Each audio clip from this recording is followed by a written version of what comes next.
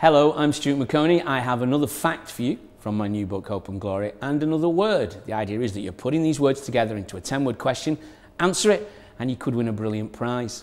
In 1953, Britain was celebrating for several reasons, at least two fantastically good ones. We had a new Queen, Queen Elizabeth II, and a British expedition had conquered Everest, the world's highest mountain.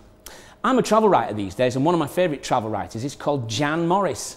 But Jan has made a journey of her own, because back in 1953, she was part of that expedition, except then she was James Morris. Today's word is the.